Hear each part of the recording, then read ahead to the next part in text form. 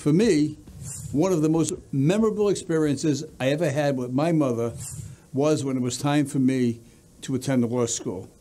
I knew my parents couldn't afford to send me to college or law school, so I worked. I was a dishwasher and a waiter to get through college. And then I had to tell my mother after college that I didn't have enough money to go to law school and that I would put off law school for a while. She looked at me and said, "You can't do that."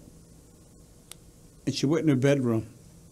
She came back and handed me 3 bank books and said to me, "Dad never made much money, but there wasn't a week that went by that I didn't save something." I looked at those bank books, and those deposits for 20 years were $1, 50 cents, 25 cents. The biggest deposit was $5. And here was my mother, who couldn't afford a can of peaches when she was pregnant to me, giving me everything she had to go to law school. Obviously, I couldn't accept it.